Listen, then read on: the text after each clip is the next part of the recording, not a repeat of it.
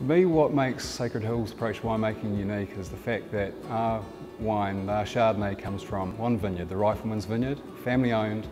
The Mason brothers identified the land 30 years ago, old volcanic soils, the vines are planted, and the vines have now been there established for 30 years, and they're a real essence of the land, and that's what the wine is, it's the essence of the land.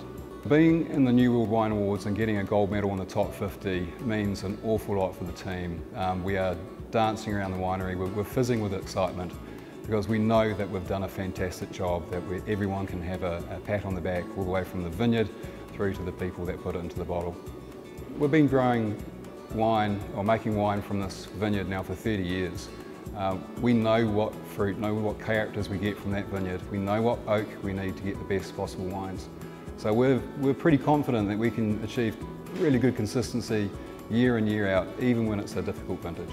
I think it's just a quintessential Hawke's Bay Chardonnay. It is the essence of the Rifleman's Vineyard. It just sings Chardonnay flavours. It's nice, rich stone fruit, citrus characters, and it's just a taste of summer in the glass. Perfect for every day. We have, if you like, a French tradition. So the first winemakers here were French, and they established the mission here in the 1850s and went on to make some wine for their own use and for altar wine.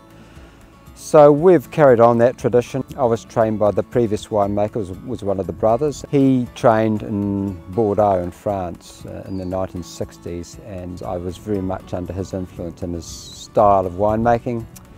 Yeah, I've carried on, I think, with this tradition. I really like it. We're really delighted with this New World Wine Award gold medal for this Chardonnay of ours, because it's such a great show and it's so focused towards the consumers. There's got to be a reasonable volume of it made. It's got to be easily available.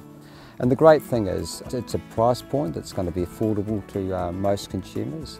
I'd like them to experience an array of complex aromas, nothing that sticks out too much, nothing too oaky or buttery, something that's fresh in the mouth, goes very, very well with food, and it's great to consume or drink amongst company.